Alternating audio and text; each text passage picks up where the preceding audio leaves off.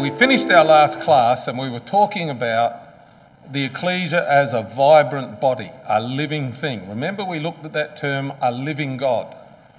The Lord was the Son of the living God, said Peter, and this was a living, vibrant body, this ecclesia. And I talked about the bricks in the wall. Well, I was informed I had the wall wrong. It's the wall behind me where the bricks are, not the ones on the side. But the principle's there. We're being shaped. We're alive. This is a vibrant, living body that we're talking about. So to commence this evening, let's go into Ephesians chapter 4. What we want to talk about this evening is how this ecclesia, this vibrant body, can remain vital, can remain strong and healthy. And in Ephesians chapter 4, we read about this body in verse 12, that it is being edified. It's the edifying of the body of Christ. So here we've got the edification of the ecclesia. And that what we're doing in verse 13, this body is growing to be a mature man, a mature body, measuring against the stature of the fullness of Christ. Now there's another little phrase you can follow through the scriptures, particularly the word fullness, you'll see is used by Paul in Colossians and so on. The fullness of Christ. In other words, our Lord was the fullness of his Father here on earth. He was the fullness of the character of the God we worship. And so the ecclesia is to grow into the fullness of that character. And in doing that, in verse 14, we will henceforth no more be children, tossed to and fro, and carried about with every wind of doctrine by the sleight of men and cunning craftiness, whereby they lie in wait to deceive. So with this maturity, this body will be able to recognise whether or not things are true or false. And it will be able to make decisions about the strengthening of itself. In verse 15, it will speak the truth in love, and it will grow up into him, the Lord Jesus Christ, who is our head. Now, the picture that the Apostle Paul is describing here is this body which starts as a young child. And as it matures and grows, because it feeds upon the Word of God, it aspires to grow up into its head. Now, if you've got a bit of a vivid imagination, what Paul is telling us is this. Here's a head. This head is Christ. Now, what's in a head? A brain. What's he talking about? He's talking about the thinking of the Lord Jesus Christ. Never once did that man, during his human existence, allow the thinking of the mind to lead him into sin. So here's this head. This represents the fullness of God. And here's a body, an infant, that is growing up, and what it's doing is it's aspiring to reach that head. And what it does, as it matures, it grows up into that body. And it locks into that head. So here we are, we're a living body. And our objective is to grow so that we can become thinkers like Christ. And we can allow the thinking of the Lord Jesus Christ to control our minds to the point that in some way in us will be seen the fullness of the character of God. And that's what Paul's describing to us. Verse 16. From whom the whole body, fitly joined together and compacted by that which every joint supplieth. Let's just stop there. What it's telling us is that in this process, every single part of that body will be required. Nothing will be omitted.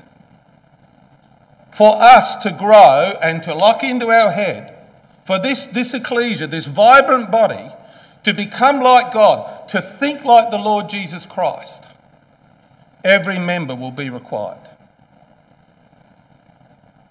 And what we read is that it's according to the effectual working in the measure of every part.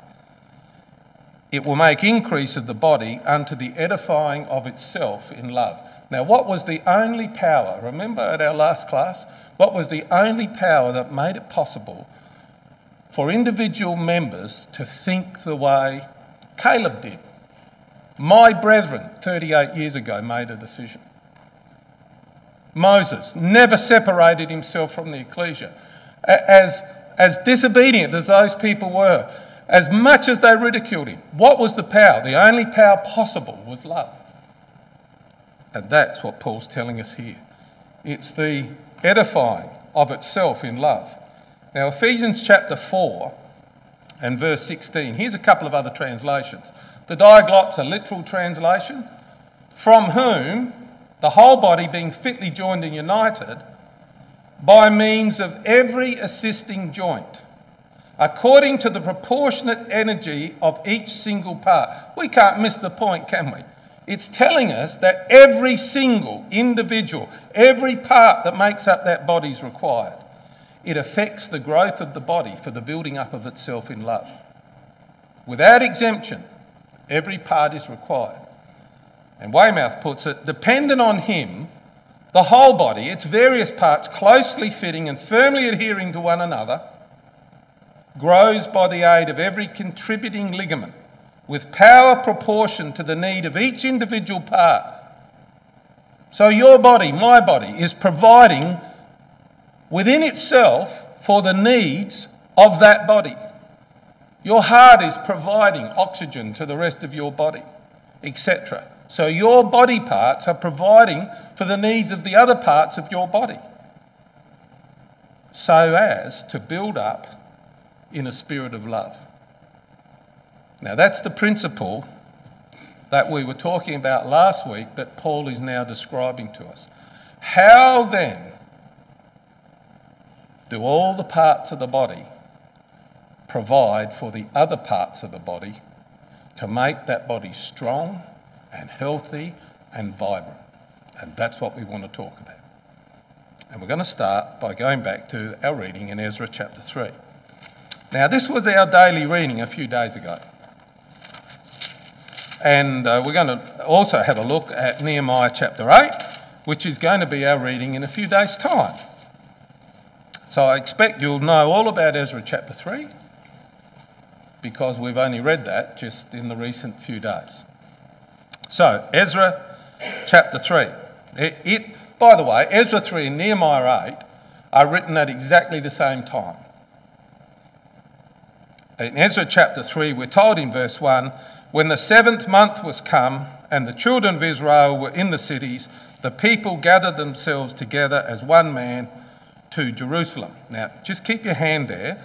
It's only a couple of pages over. Flick over to Nehemiah chapter 8, or chapter 7 actually, the very last verse, so that we get the context, so we know. In verse 73 of chapter 7, so the priests and the Levites, the porters, the singers, and some of the people and the Nethinims, and all Israel dwelled in their cities, and when the 7th month came. So he then goes on in chapter 8. So Nehemiah 8 is written at exactly and about the same things as Ezra chapter 3. And while you're in Nehemiah, have a look at verse 13. On the second day were gathered together the chief of the fathers of all the people, the priests and the Levites, unto Ezra the scribe, even to understand the words of the law. And they found written in the law, etc., etc. And at the end of that, verse 14, what did they read? They had to go out and dwell in booths in the feast of the 7th month. Now come back to Ezra chapter 3. So we're talking about the 7th month, and included in that 7th month was the Feast of Booths. We know that to be the Feast of Tabernacles. So, in chapter 3, verse 4, they kept also the Feast of Tabernacles, as it is written. Now, what happened in Ezra chapter 3 and in Nehemiah 8? Have a look at verse 2. Then stood up Joshua, the son of Jozadak, and his brethren the priests, and Zerubbabel, the son of Shealtiel, and his brethren, and builded the altar of God to offer burnt offerings thereon, as it is written in the law of Moses, the man of God. So the first thing we know is that until now, they've come back to the land, but formal worship had not commenced. What they've done now, according to Moses' description, they've now built the altar and they're now offering burnt offerings. So it's the commencement of formal worship. Verse 4, they kept the Feast of Tabernacles. Verse 5, after they offered the continual burnt offerings. And verse 6, from the first day of the 7th month began they to offer burnt offerings unto Yahweh. So here is the very beginning of commencement of worship in a formal sense after the children of Judah have come back from captivity and gone into the land. Now, at the end of verse 6, it tells us, but the foundation of the temple of Yahweh was not yet laid. So they haven't even commenced any form of building project. The temple's not laid, there's nothing there. All they've done is they've built the altar and they've commenced worship. But what that's telling us, brothers and sisters, is this. The commencement of that worship and the fact that they took out the law of Moses and went through that to understand what they needed to do became the impetus for them to go the next step and to commence their building project. And that's what Ezra 3 and Nehemiah 8 describe to us. What brought this ecclesia to life? They opened their Bible and they read what Moses said. We need an altar. So they built an altar.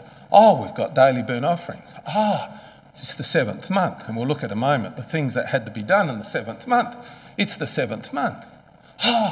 We should lay foundations. We should rebuild the temple. And it became the impetus for them to pick up the worship of God that the body might be strengthened. And we know from our readings, don't we?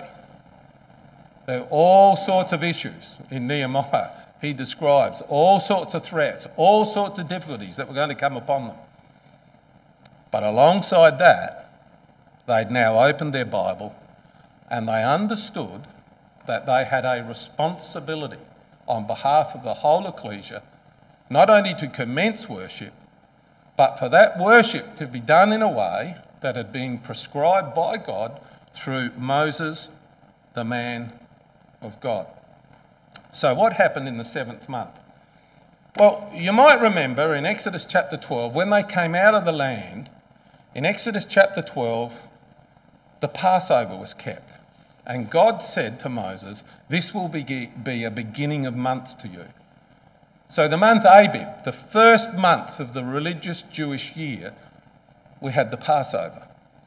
The Jewish year was a funny year because we had a religious year and then we had a civil year. So this 7th month that we're talking about here is the 7th month in the religious year, which became the first month of their civil year. And what had happened during the year, if we think about the Jewish year, so if we started off in the first month of the religious year, what we do is as we come around to the 7th month, we've had the growing season. And they've had rain that has come in the latter months of the Jewish religious year. And then as the year progressed, they had harvest. Then they had the grapes and the fruit. And summer had completed. And they brought all that in. And at the end of that period of time, we get to the 7th month. And by this point, all of the harvest is complete. All of the fruits have been taken. The grapes have been taken. The figs. Everything's been done. And now the year starts all over again. And in the civil year, it's like our January the 1st. It's the beginning of their year. But you see, they did it by seasons. So summer's complete and now autumn starts. And with the beginning of autumn, they are now looking to prepare their fields for planting for the next year. Because in another 2 or 3 months, autumn becomes winter and they get their early and latter rains. And so the 7th month is that in-between month between the completion of harvest and the beginning of sowing, ploughing and sowing. And it's that month that we're talking about right here, the 7th month. And in the 7th month, this is what happened. On the first day, we had the Feast of Trumpets. There was a blasting of the trumpet. And if you look at Revelation 11, that's telling us that the kingdom of God is going to appear. And to the Jew, it was the beginning of a new season. It was something new that was going to happen. It symbolised the kingdom of God that's going to be established upon the earth. And then, on the 10th day, was the most holy day of the year, the Day of Atonement, Yom Kippur. And what did that talk about? It talked about the prospect of the forgiveness of sins, of death being overcome, that eternal life is going to be made possible.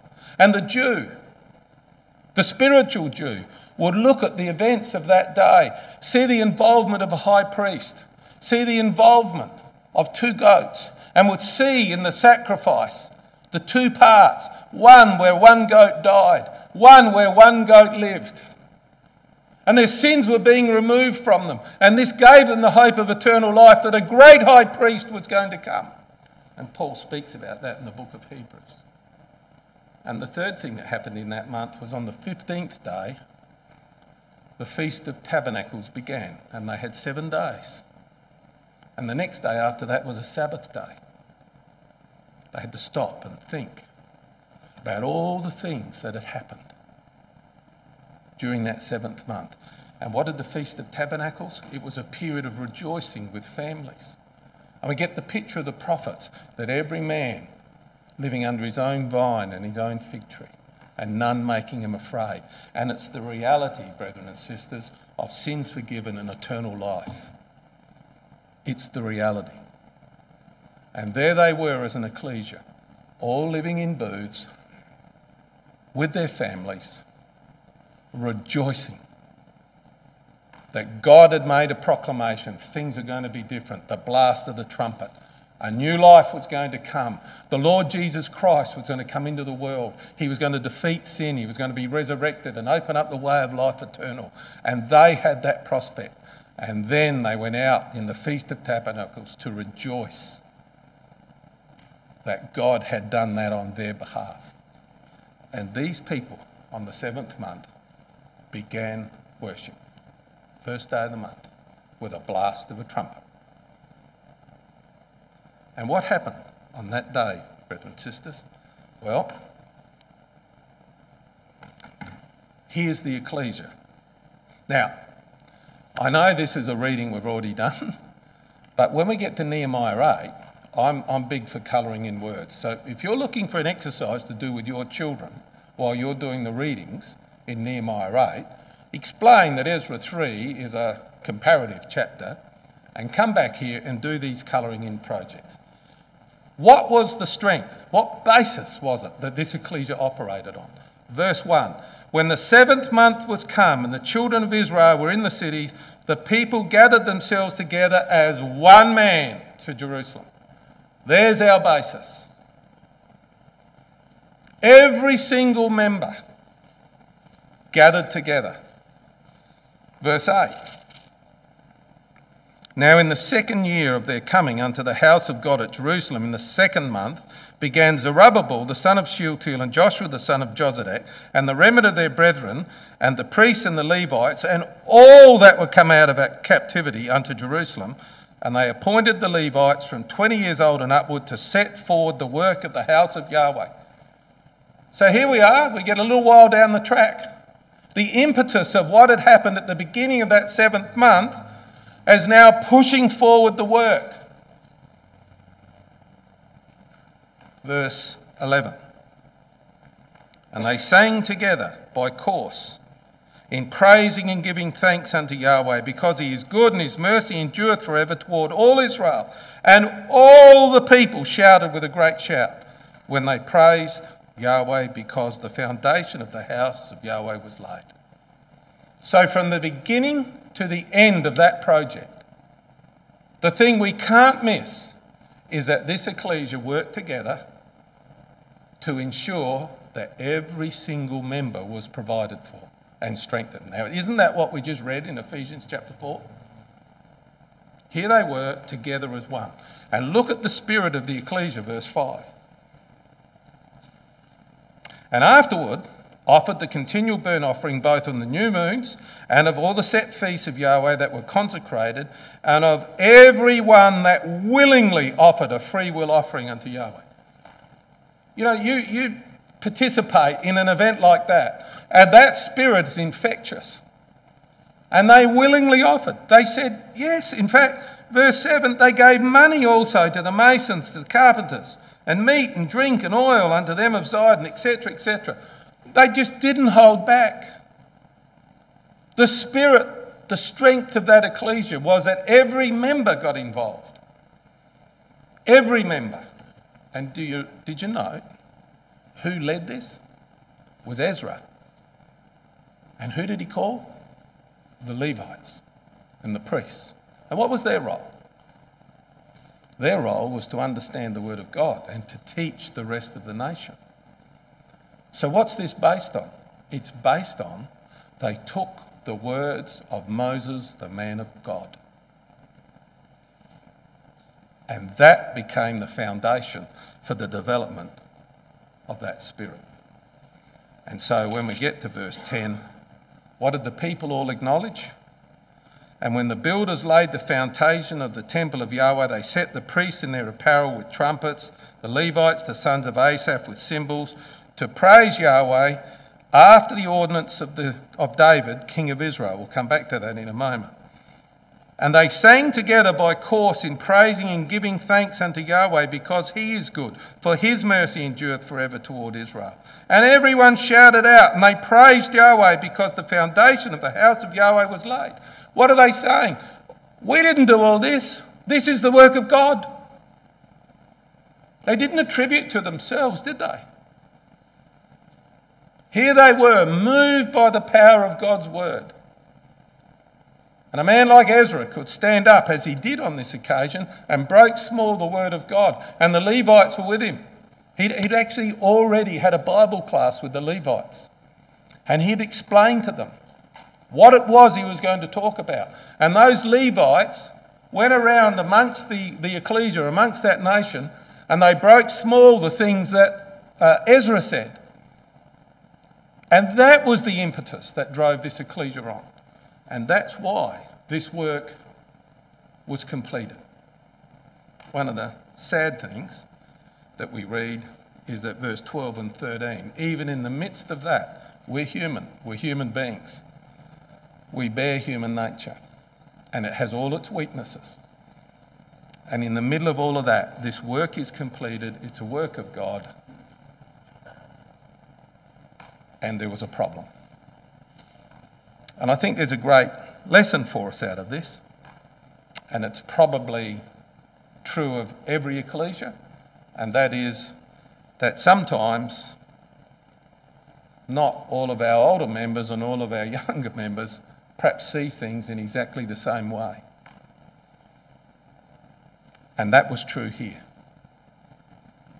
And while some were uplifted and inspired by the fact that that work had been completed, others looked at it and thought, it's not as good as it used to be.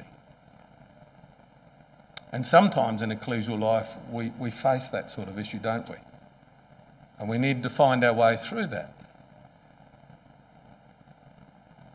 But for these people, it caused a hold-up.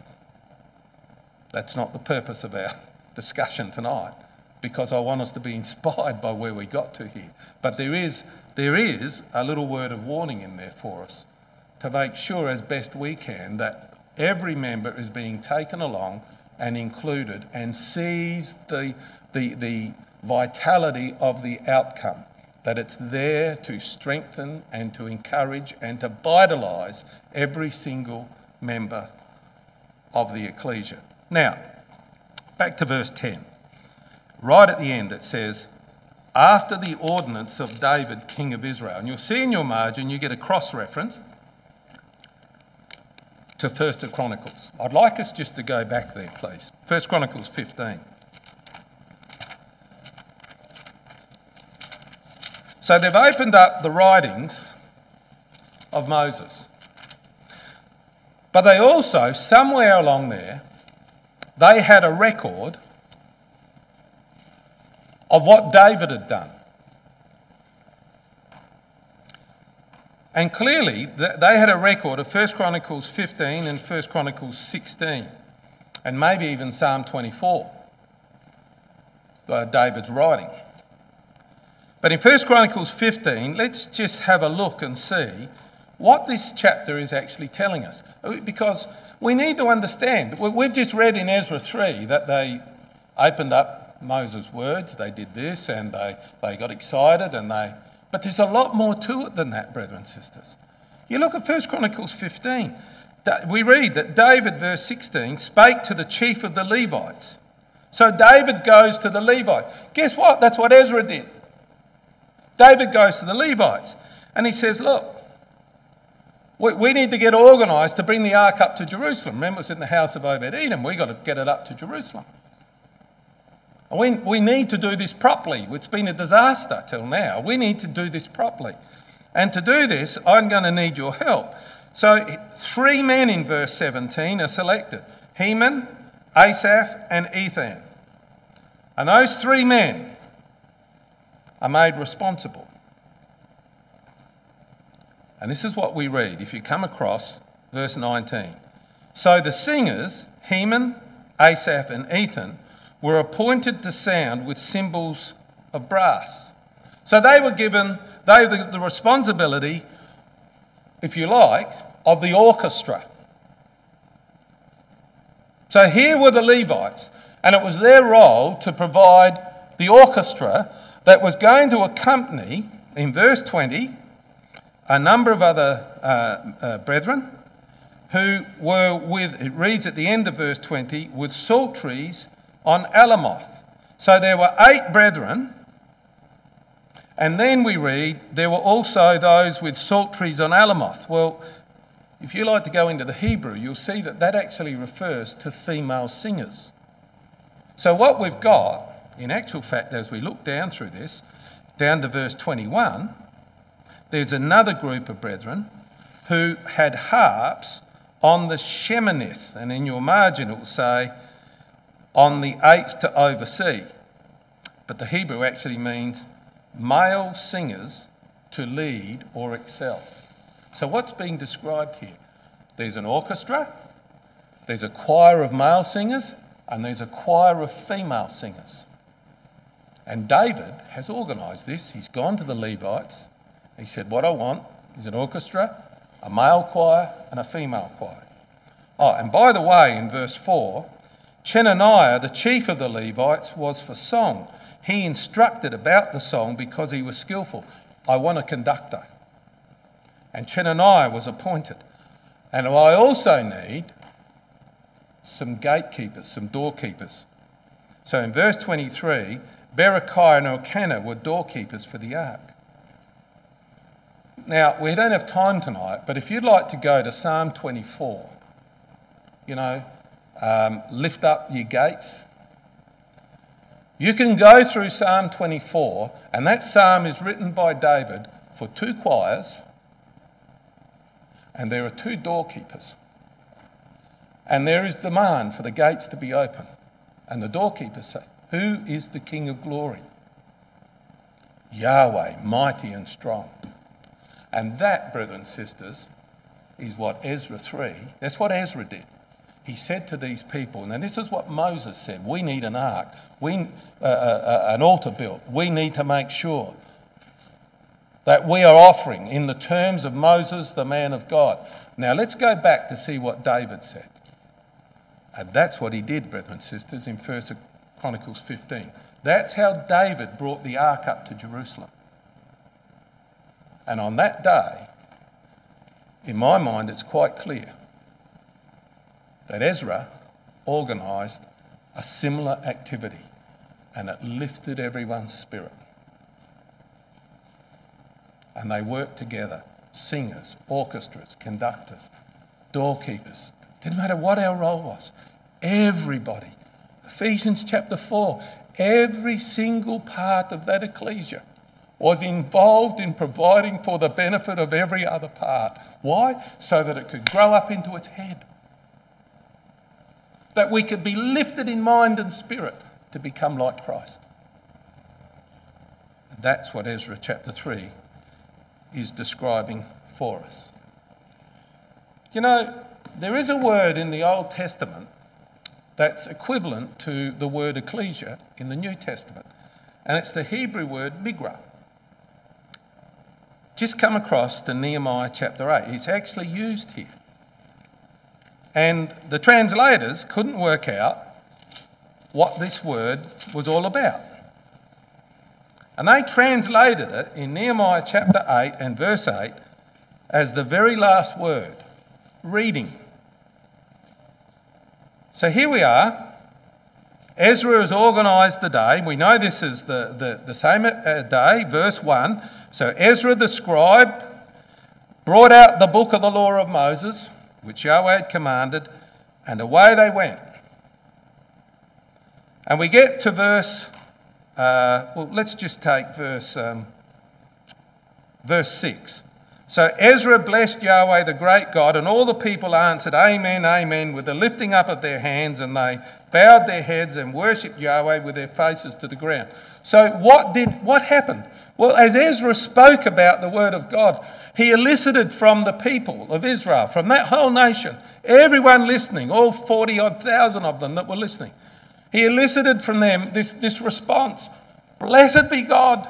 They were so thankful for the words that Ezra had spoken. And look in verse 7, Jeshua, Bani, Sherebiah, Jamin, Akkub, etc. caused the people to understand the law, and the people stood in their place. They were transfixed.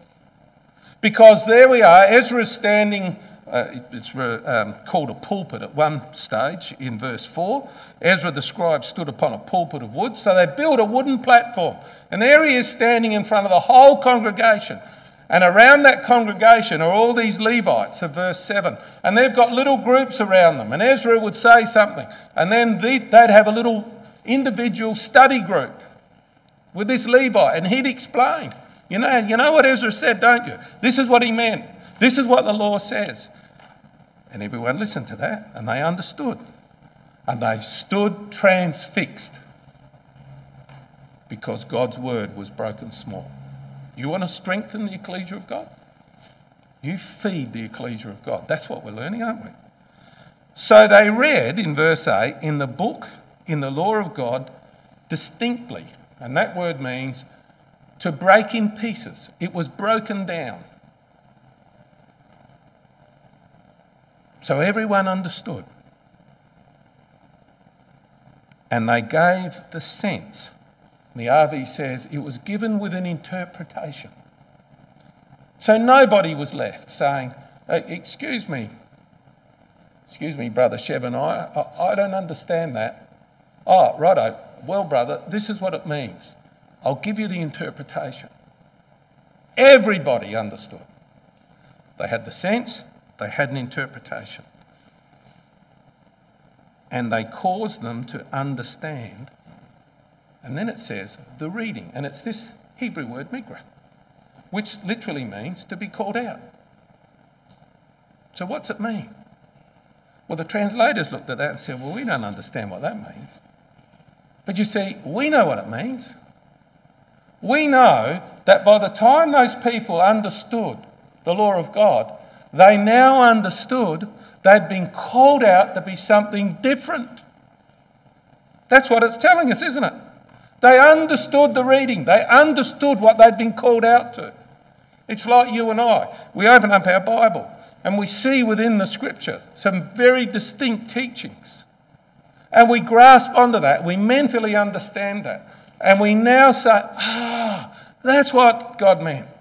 Oh, I can see now why we're different.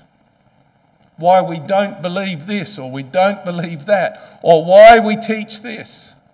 Because that's what's in the Bible. And that makes us different. That's why we're called out. You can pick that up, can't you, in the book of Revelation. We've got the great whore and all of those that go along with it. And over here, you've got a woman Same thing, a woman, but she's so different. That's what these people are beginning to understand. Don't forget, they've been 70 years in Babylon. And they're now having explained to them why they're God's people, what that means, what Moses meant. And they got this great Bible student, Ezra, who stood up in front of them, and he's educated his brethren, and they've broken that down, and every single member listening has understood what this means. So, Nehemiah chapter 8, pencils again when you get to this in your readings. They gather as one, verse 1. All the people gathered themselves together as one man. What did they gather to do? Verse 3. To read the word of God. All the people, he read therein, at the end of the verse, all the people were attentive. Verse 6. And Ezra blessed Yahweh the great God, and all the people answered, Amen, Amen, with the lifting up of their hands, and they worshipped Yahweh with their faces to the ground. Verse 7. They came to hear and to understand. Verse 12. And all the people went their way to eat and to drink and to send portions and to make great mirth, because they had understood the words that were declared unto them. And having understood that, brethren and sisters, it brought great joy. And what did it do? Verse 16. So the people went forth and brought them and made themselves booths, every man upon the roof of his house, and so commenced a week of rejoicing. Based on what? That they understood the word of God. They'd had it broken down for them. They knew now their responsibilities before God. They were enthused to get out and do the work. And we get down to verse 18. Also day by day, from the first day unto the last day, he read in the book of the law of God. And they kept the feast 7 days, and on the 8th day was a solemn assembly according unto the manner. They came back every day to learn more. Now that's the spirit. You want to know how to strengthen the ecclesia? How do we go about it? Well, we all have a part to play. And that is to make sure that the word of God is broken down and understood, and that together, as one big family, we are rejoicing in the fact of what God has done on our behalf, that we build the spirit of the ecclesia. Now, you wouldn't be surprised to know, of course, that that's exactly the same principles that applied in the ecclesia in the New Testament. Here's another little exercise we can go through if you haven't done this with your children. What was the strength of the ecclesia in the New Testament? Well, let's go across to Acts chapter 1. I suppose most of you will have coloured this in your Bible, but in Acts chapter 1 and verse 12, they returned to Jerusalem from the mount called Olivet, which is from Jerusalem a Sabbath day's journey. And they were listed who they were. They came into that upper room, and in verse 14 they continued with one accord in prayer and supplication with the women and Mary, the mother of Jesus, and with all his brethren. We just read that in Ezra. That was the basis.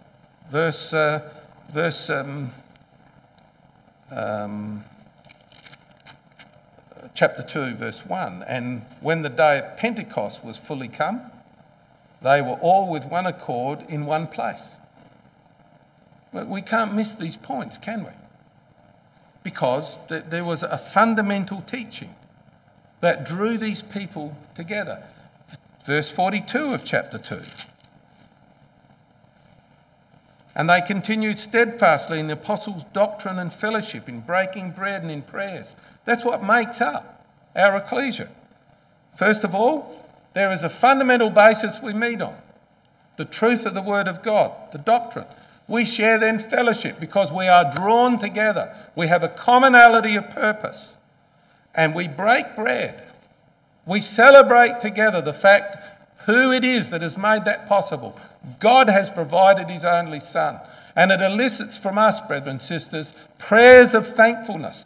That's how our ecclesia, in the first century, right through to now, has been brought together. And in verse 46, they continued daily with one accord in the temple, breaking bread from house to house. They did eat their meat with singleness, with gladness and singleness of heart, praising God and having favour with all the people. And the Lord added to the ecclesia daily such as should be saved. God bless that.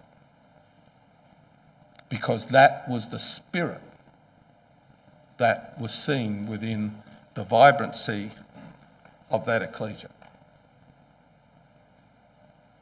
So, how do we? Well, we don't, not all of us, get to stand up and break small the word of God. But if you've got someone in your meeting that has the capacity to do that, you encourage that, because the ecclesia will benefit. You use that. You let that brother do that. You give that brother the opportunity. And then we have other brethren and sisters who are able to move amongst the ecclesia and talk about those things and encourage. And then in families, we've got mums and dads do the readings with their kids, and they colour in words and they talk about things, and they instill that into the mind of those little kids. So they grow up to appreciate your dedication to the things of God and the clarification there is between what the world is and what we are. You're going to strengthen the ecclesia by doing that, because you're providing a generation to come. And then you've got the energy and vibrancy of those children and those young people as they grow. For people, old codgers like me, who need that. We need to see individuals who are keen and active, because you start to run out a bit of a puff after a while, don't you? For those of us that are a little older in years. We need that behind us. And it's that spirit that will drive the ecclesia on. The vibrancy and the vitality of the ecclesia will be driven by that. You know, our ecclesia, and I'm talking now worldwide, I'm not saying our ecclesia as in Cumberland or Glenlock or whatever, but our ecclesia is based on two things: what we believe, and that we dedicate ourselves to follow the Lord Jesus Christ. Now, you think about it. That's what our ecclesia is. It's made up of a group of individuals who have a commonality of belief. We've opened God's word and we've believed it. We accept what God says is true. And we accept that he provided his Son. And as best we can in our life, we have said to our God that we will do to the best we can. We will do what we can to follow the Lord. And that means there are some practical outcomes of that in our life. This isn't just theory, is it? There's got to be the practice of what we believe. It's one thing to say that we believe something, but how in practice does that affect my life? I think it was, I'm trying to think who it was, Brother Sargent, I think, who made a comment in talking about the judgment seat. And he said words something like this, that when we get to the judgment seat, it won't be so much what we've espoused we believe. It'll be what we've done with what we believe. And he quoted Matthew chapter 25 and verse 40. And this is what it is. Inasmuch as ye have done it unto the one of the least of these my brethren, you've done it unto me. I'm fairly certain it was Brother Sargent in the teachings of the Master. I stand to be corrected, but certainly an English brother, I'm pretty certain it was Brother Sargent. But you think about that, brothers and sisters. It's what we believe and committing ourselves to being a follower of the Lord Jesus Christ. What you've done unto the least of one of these, my brethren, you've done unto me. James put it this way: pure religion and undefiled before, actually he adds something, I almost missed it out, before God and the Father. Now let's just stop there. You know, you could have left "and the Father" out, couldn't you? But he adds "and the Father." Why? Because he goes on to say, pure religion is this: to visit the fatherless and the widows in their affliction, and to keep himself unspotted from the world. So James reminds us that God is a father. He had feelings toward his son. And he has feelings toward all his sons and daughters. And it's our responsibility, says James, to care for all his sons and daughters.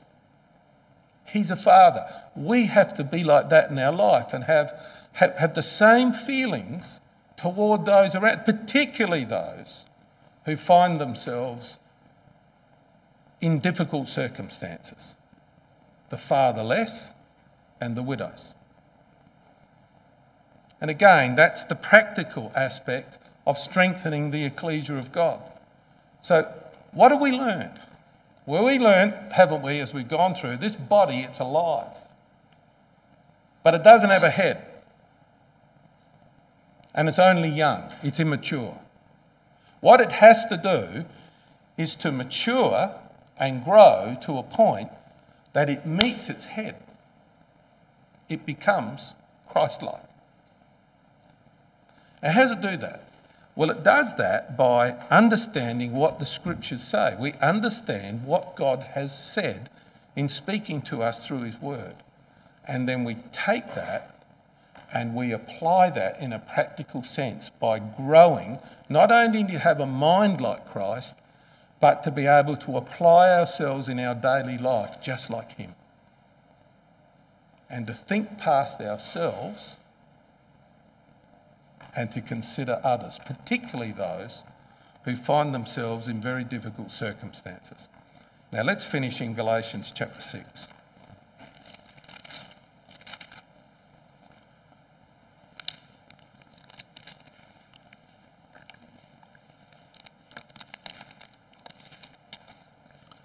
Brethren, if a man be overtaken in a fault, ye which are spiritual, let's just stop there. So we've got a brother who's got a problem. So Paul says, we've got a brother with a problem. But who's he actually addressing? Is he addressing the brother with the problem? No, he's not, is he? He's actually talking to you who are spiritual. So we've got someone that's got some sort of issue. Now, says Paul, how's that going to be dealt with? Well, hold on, you brethren that are spiritual, you've got to have two qualities to meet that. The first of those is you've got to have a spirit of meekness.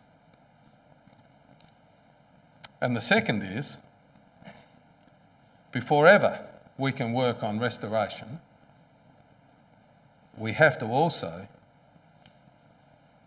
be very much aware of our own weakness. So we got someone over here that's got a problem. So we say, well, look, we've got a couple of brethren to go over and deal with that. So you two, off you go and deal with this problem. You've got to go and sort this brother out. Now, before we go, what's the attitude? Well, if a brother is spiritual, says Paul, he'll go there in meekness. He's not going there to lecture anyone. He's going there in meekness. And he's going to go there fully understanding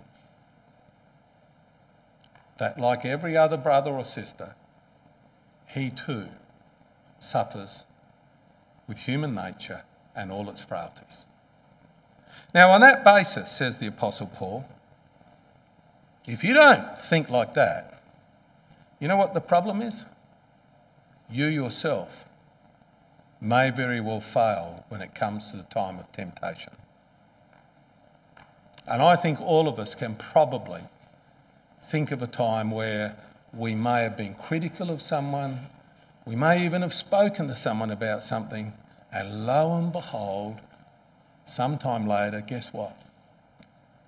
We fail in the same or similar way ourselves. And that's what Paul's telling us.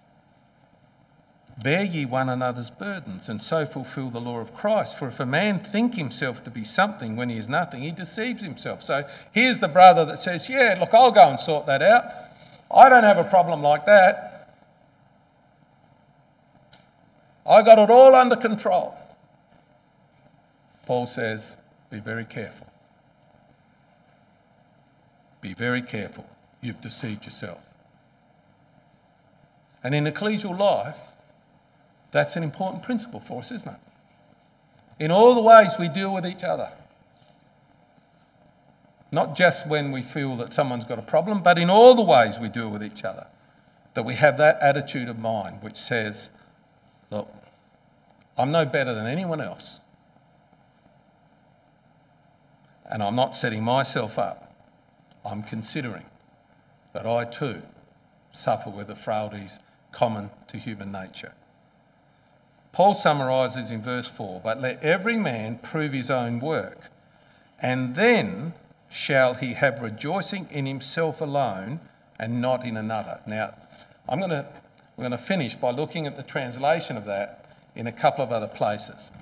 Weymouth puts it this way, but let every man scrutinise his own conduct, and then he'll have reason for boasting, not by comparison with someone else, but in regard to himself. So here's the brother saying, yeah, I'll go and sort him out. I've never done anything like that myself. He's worse than me. My greatest ability to be responsible for sorting him out is I'm not as bad as him. Paul says, no, there's no comparison here. It's not that one isn't as bad as the other. You can't work on a comparison. You've got to regard yourself. And the New English Bible puts it this way, each man should examine his own conduct for himself. Then he can measure his achievements by comparing himself with himself, not with anyone else. So the basis upon which we deal with each other within the ecclesia is no comparison of who's better or worse. It's about saying, how do I measure up? I've learnt what's in the Bible. I understand God's provided his Son. How well do I measure against the head that I'm supposed to have grown up into? And when we can sort that out, brethren and sisters, when we can be honest, then we're in a position to try and help someone else. And Paul says, until then, we're not. Now, I hope that's been of some value. That the way an ecclesia gets strong, is vibrant and is a living, strong body, is by every part being involved. And that all starts by us opening our Bibles and understanding. And every one of us has a part to play in that within the ecclesia. And when we've done that, to look at how that should affect our lives and measure ourselves against the Lord Jesus Christ, not against one another. And we'll find we come far short. I hope that's been useful, and I look forward in some form or another finishing another couple of classes with you over the couple of weeks ahead, if that's possible.